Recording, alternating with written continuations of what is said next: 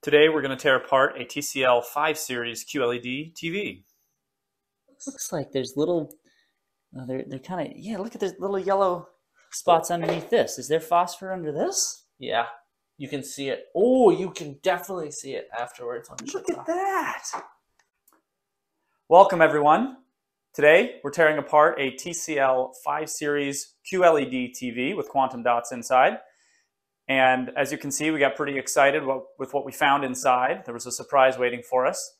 So I'd love to share with you our analysis and teardown of this TV. Let's get into it. So I've got my friends Matt and Steve helping me out here today. You can see this is a 55-inch TCL 5 series. This was a TV that looks like was sold at Walmart, probably $400 or $500. It's a 2020 model year. It has contrast control zone technology, which is their name for local dimming. And it is broken, which is pretty standard when you get a TV for close to free on Facebook Marketplace. But that's not why we're interested in this one. It should have quantum dots inside, so I'm excited to get into it and analyze the quantum dot sheet that's inside. So we're not too worried about the LCD being broken. But there is a benefit to it actually lighting up on the front, and that is that we can still measure some of the optical spectrum at the front of the screen. So here you can see some of the really broken parts, but there are some parts that are still intact where actually individual colors are lighting up. Here's an isolated green line, so we can put our spectrometer on that and measure the green only. And we did the same for red and blue and white. Here we actually have two different spectrometers going. But we're able to get a good optical spectrum at the front of the screen, and that will tell you something a little bit differently than the optical spectrum in the backlight unit. Because here it's after the LCD, after the liquid crystals in the TV. So here's the green, blue, and red, and you can see they're each pretty pure, narrow peaks, except there are some satellite peaks. That could be bleed through the color filters, or that could be from neighboring pixels that we didn't quite isolate very well. So here's the white at the front of the screen. So white is obviously a composition of blue, green, and red in this case. So now that we've got that data, we will compare that to the data in the backlight unit in a moment here. Again, the trickiest part of many of these TVs is getting the LCD separated from the BLU, the backlight unit. They typically use some sort of adhesive, and as you can see, we use kind of a paint scraper to get into this. Matt got really good at this and has a nice smooth hand here. You can see we've got the TV on actually while we're doing this, which is kind of interesting. So you can see the LCD being bent and the light kind of coming through it as we slowly separate the adhesive here. But this worked pretty well to get the LCD separated from the frame and the rest of the components in the TV. So I'm always amazed at how thin and fragile and flexible these LCDs are. This is glass, and this has liquid crystals in it and thin film transistors, and it's quite a fragile component. Again, it's broken. I'm not too worried about it. We probably wouldn't have handled it the same way if we were going to try and put it back together. I'm hoping on the next TV that you can see in the background there, it's a big Samsung TV. I'm hoping that one works and that we can show you what the LCD actually looks like when it's separated from the backlight unit. That should be pretty neat. So here we get all the framing off that's holding it together, and we finally get into the films in the backlight unit. And this is where a lot of the interesting analysis happens. This is where I'm very interested in. So we take some optical spectra with these light enhancing sheets. These films in the back help control the direction of the light that's coming out. It helps recycle the light, helps diffuse it so you don't get hot spots from the LEDs behind it. There's lots of functions of these. And so it's interesting to take some optical spectra after removing each of these sheets. And here we're comparing the white color at the front of the screen and the back in the BLU. And you can see there's very little difference. It's not always like this with some TVs that are not quantum dot TVs. The quantum dots have very narrow emissions, so the color filters don't actually change the optical signature all that much. So now we're measuring the quantum dot film with the TV on, and then also just the blue light coming from the LEDs in the back. And these LEDs are really bright when you get to this point. You'll notice we both have glasses on. So we have 96 individual LEDs here, and it is important to keep the glasses on to block some of this light. Otherwise, your eyes tend to hurt. So safety first. Steve has donned the double pair of polarized sunglasses here since I had only one pair of blue blocking glasses. And here we're looking at the diffuser itself, and we noticed some patterns on this.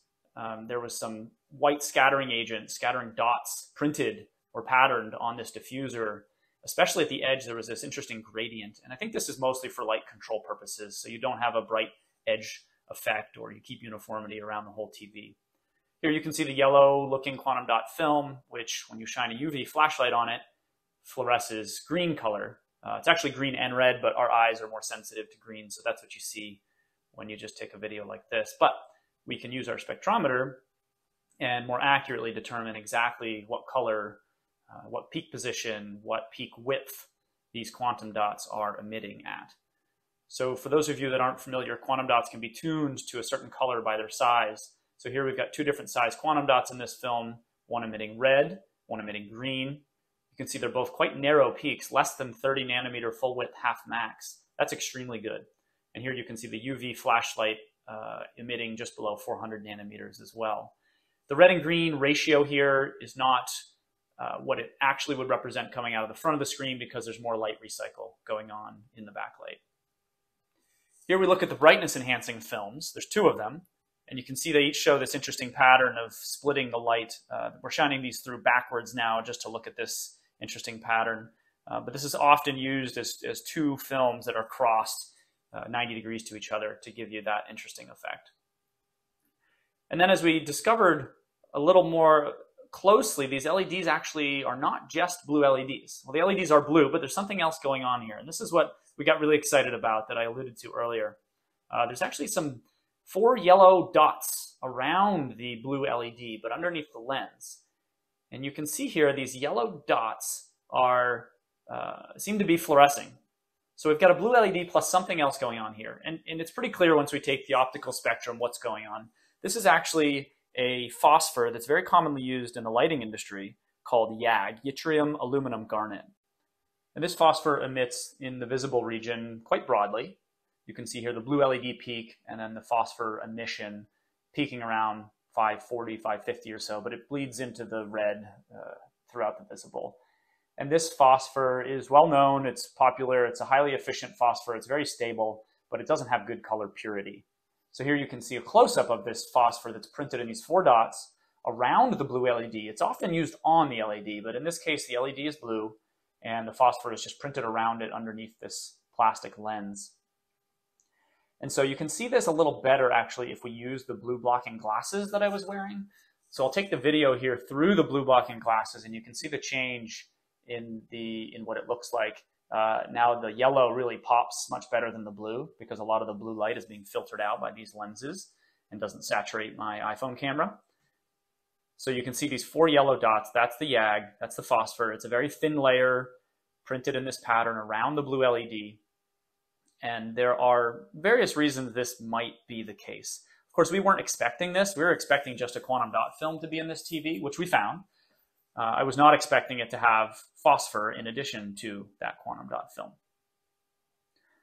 So once we've done a nice full characterization of this phosphor and the LED, we then did some experiments with how we could remove it and see if that changed the optical signature that we get out of this. So here we painted it black, basically just put a Sharpie marker on it. And you can see you lose the hot spot once the diffuser sheet is on. And this optical spectrum actually really doesn't change that much. Maybe it's just a little bit lower in terms of intensity, but it really didn't change that much. Here we've scratched off the phosphor, and I expect you can probably find the one LED that we've changed here. So clearly there's a difference. When we have this phosphor on, you get these yellow spots. So we'll move on to the LED lens and take a look at that for a little bit from here. The LED has this interesting lens on top of it, almost like a donut shape. It's got a bit of a dimple in the top of it and a gap in the bottom where the LED fits. These are pretty easy to just pop off the LEDs and take a look at. And we're able to find a journal article that discusses some of the optical properties of these lenses. So I think the design used by TCL is very similar in some cases to these, what they're calling double freeform lens designs. And the double lens is the fact that you have an air to polymer interface or air to plastic interface, and then another plastic to air interface. So the light has two chances to change direction when you change the index of refraction here. So without going into the physics too much, the purpose of these is basically to eliminate those hot spots and just move this light around more uniformly. You get a lot of emission at very extreme angles and less emission straight ahead for these LEDs. And you can see that pretty clearly when we take off a lens. So we've removed just one lens out of the array of 96 here, and you can see it has this horrible bright spot, which isn't there if you have the lenses on everywhere else. I think it's quite clear why the lens is used in this TV. Other TVs use a similar design. It's essentially to eliminate hot spots and diffuse the light out before it comes through all the optical films. So it gives you more uniformity and intensity as well as color. The possible reasons why the phosphor might be included are less clear to me. If you wanted to only enhance the color gamut of a TV, you would just use the quantum dots. So there's got to be another reason this is happening. Perhaps there's a reason for enhancing the brightness that the phosphor can help with because it's very efficient, but the quantum dots are highly efficient as well. The color uniformity or brightness uniformity perhaps is another reason. You saw those yellow spots above the LEDs. A yellow hotspot above an LED might be a little easier to account for than a blue hotspot above an LED, so perhaps that's another reason. And finally, there could be patent-related reasons. Well, thanks everybody for sticking around to the end. I hope you enjoyed this video. As you can see, we weren't really expecting there to be a combination of quantum dots and phosphors in this TV, and there's many possible reasons for that. We look forward to the next TV that we're going to tear down, which is going to be a Samsung 75-inch QLED TV. Subscribe if you want to see that one, and let me know if you have any other ideas. Thanks.